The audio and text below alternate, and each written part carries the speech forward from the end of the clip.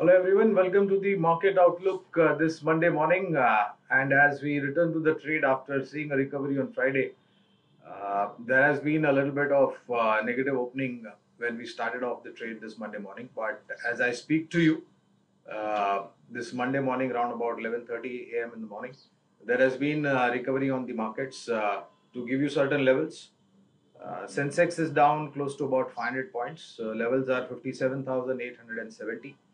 Nifty is down 150 points and the level is 16,950. Nifty Bank down about 320 points. 39,275 is the level for the Bank Nifty. On the currency and crude oil, currency rupee strength in the rupee of 5 paise against the dollar, and the level for rupee dollar is 82.50 for a dollar. On the crude oil energy basket, downward move on both Brent and NYMEX. Brent is trading at about $72.30 per barrel, and NYMEX is at about $66.15 a barrel. Sizable correction and good news for the global markets, especially for those countries which are dependent largely on imports of crude oil. We have seen global markets correct overnight over the weekend as well.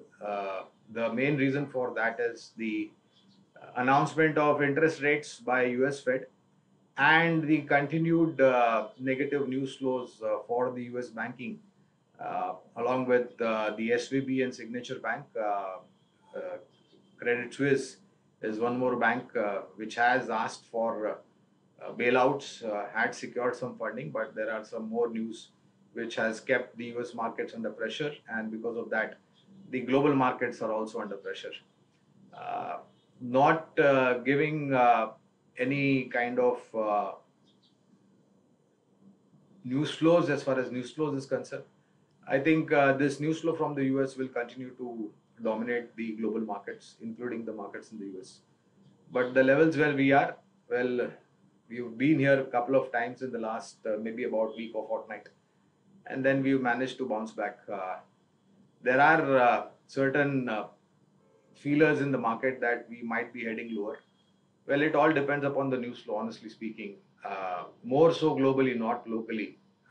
Global news flows will keep our markets and global markets under pressure.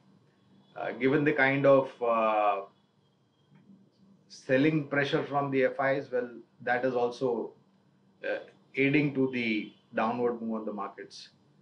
Remains to be seen where do we find our place and the bottom as far as markets are concerned. As always, we give you investment ideas, but before that, come first, second week of April, we will see a curtain raiser for the fourth quarter earnings. And my sense is that if that is able to give certain direction in the market in form of some color and shade, then that will help the sentiments as far as Indian equity markets are concerned. But given the correction from the highs to the level where we are trading right now, and like I mentioned earlier, investment ideas is something that you should definitely look at this kind of market. And this kind of market actually gives you an opportunity to invest in stocks at the price which is reasonable, which is rewarding over a longer period of time, and the risk reward ratio is skewed towards rewards rather than risk, given the time and price wise correction. Last time also, when I was interacting with all of you all, we gave two investment ideas. This week as well, we have two investment ideas. One is from the private sector bank, and the other one is from cellular service provider sector. Not that we have many of them, we have two large players, but nevertheless. So the first one is Axis Bank. Let me say this, friends, that given the final merger of credit card and retail business of Citibank into Axis Bank, there is going to be a one-time effect that will be visible on the balance sheet because of the takeover of business.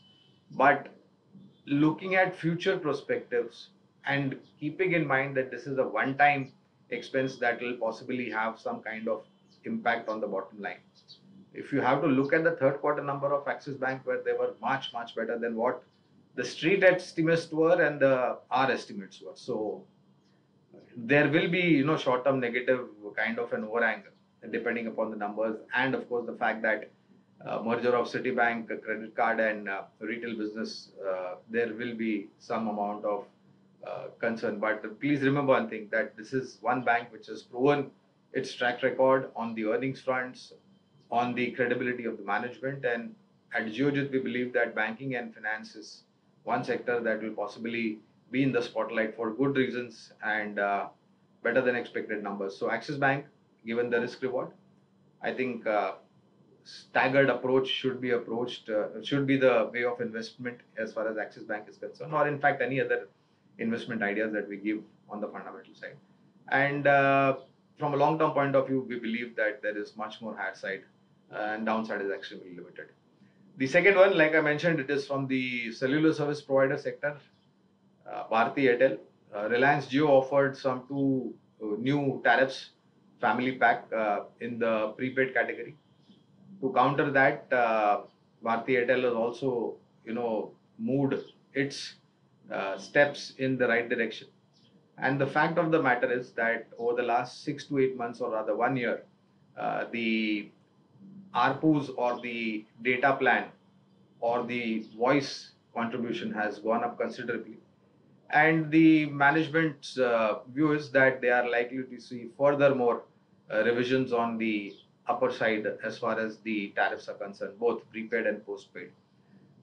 Not to forget, in India we have a huge subscriber base with the kind of population that we have, and along with that, data usage is something that has been constantly going up month on month, quarter on quarter, and the contribution from that will also speak quite high numbers for not only for the ARPU's number going up, but also for the profitability going up. So this is the second investment idea, Bharti Airtel, from the telecom service provider pack.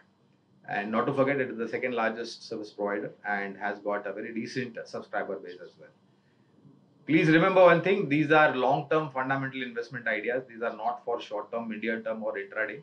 So please bear in mind that you should have 1.5 year plus kind of time horizon if you decide to invest in both these stocks. And like I mentioned, staggered way of investment in both these stocks from a long-term point of view will be much more beneficial, keeping in mind that we will have fourth quarter numbers coming through in the next couple of weeks.